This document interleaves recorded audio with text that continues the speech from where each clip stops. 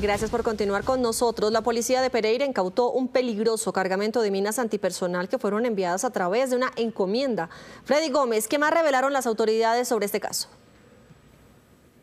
Y lo que preocupa a las autoridades es que fueron 50 las minas explosivas antipersona que fueron localizadas en una bodega de una transportadora en el municipio de Dosquebradas.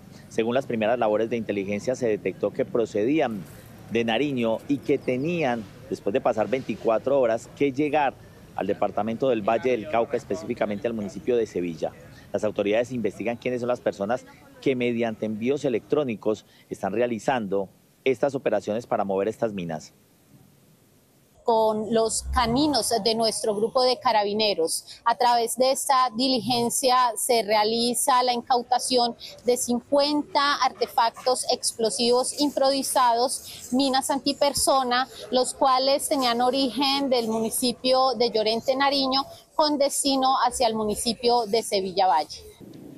Las autoridades aumentaron las labores de búsqueda en las bodegas de empresas transportadoras para evitar que se sigan presentando envíos como estos.